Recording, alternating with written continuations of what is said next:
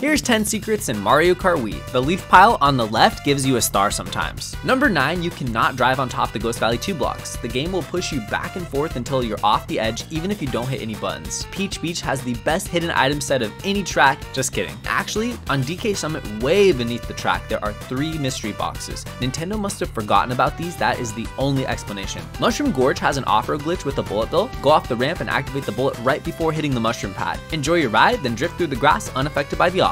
Number 5, go up to a wall, slowly wheelie, and do a backflip. On Parkway, you can fly to Quacker Island in the middle by paying a quick visit to the jungle cruise boat passing by. Number 3, you can bypass the fall boundary on Maple Treeway and drive beneath the track anywhere. Number 2, if you hop right before a POW goes off, you can dodge it completely. It's a one-frame trick and it'll help you save your precious items, which will help you with number 1, the flip trick snipe right in the middle of your trick animation. Fling your item forwards, it'll shoot back rapidly fast, surprising your opponent, and it is almost impossible to react to.